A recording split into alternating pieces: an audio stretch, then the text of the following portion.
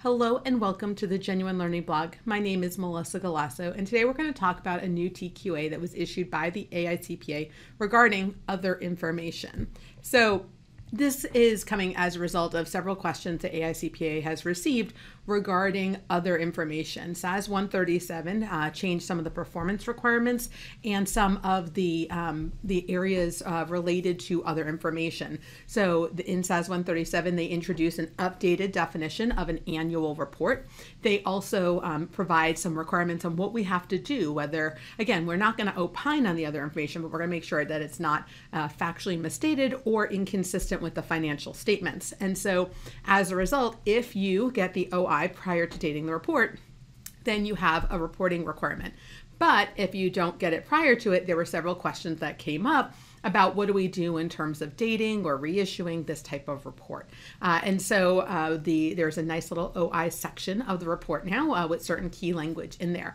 And so there have been questions that are coming into the AICPA about OI and how it applies in various scenarios. And so they've answered 3 questions in this area. So this was issued in May of 2022. So question number 1 clarifies that if the OI is received after the date of the report, there is no reporting requirement. So if you've already issued your report, then reporting doesn't apply. You still have the performance requirements and the documentation requirements, but you don't have a reporting requirement. So you're going to still check the OI, you're going to read the OI, you're going to talk to those charged with governance, you're going to keep the certain documentation that's required, but you don't have to do anything. The report's already been issued and the OI is now coming in afterwards. The next question says, okay, well, what if the client wants some kind of verbiage about their OI and it's afterwards? Can we reissue the report? And so question number 2 clarifies that while the auditor is not required to reissue the report, they may reissue the report to include the additional section addressing OI if it came after the date of the original report. So in that scenario, we have the option, again, only if the client really would want this, to reissue the report to add that OI section because, again, that OI wasn't available at the time of the original report date. Which brings up the question of, well, what is the timing for this? So what are we going to do in terms of the report date?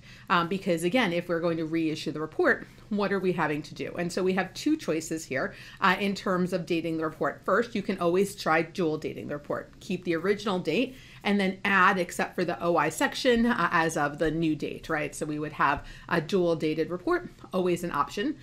You can also use the reissued report date. So if you reissue it a couple of months later, you can put the whole report as of that new date. However, you do have to update for subsequent events through that new date. So there are different options there, depending, again, on what the auditor would like to do. And so, again, there is no reporting requirement, but if you choose to reissue, they provide some guidance on how to do that and how to date this. And so that is a wrap for this week's blog. We are very excited. We'll be leaving this weekend to attend the AICPA Engage conference in Las Vegas. We have lots of really exciting things happening there. We'll be having our first booth. So if you are in Vegas next week, please join us. Come visit our booth. We'd love to say hi to you in person.